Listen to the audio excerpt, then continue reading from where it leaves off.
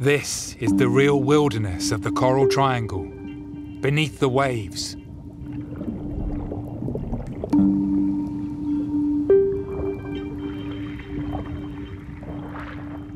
With one huge final breath filling his lungs, Bari begins his descent. His only equipment is a homemade spear gun, made with a piece of elastic on a pole. Within a minute, he's 15 meters down and beginning the hunt. Every second he's down is a calculation. If he pushes himself too far, he could easily black out and drown. After just under 2 minutes, he's down at 20 meters. Below the level even most scuba divers should be going.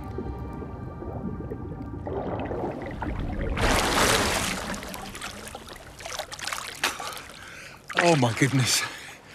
I mean, he is an astonishing human being. I can stay down there for a minute or so. Not much longer, but he's still down there now, just walking around on the seabed, looking for more food. Go back down, try and join him.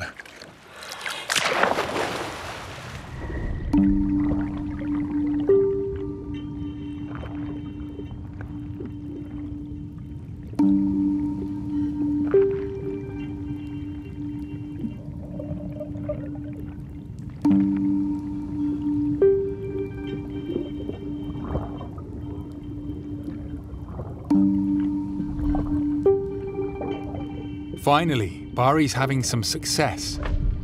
But all he's getting are smaller reef fish, which means he keeps diving for hour after hour. The bodies of the bajau have evolved over thousands of years. Scientists have established their blood can actually absorb and hold more oxygen than the rest of us, keeping them alive underwater for longer.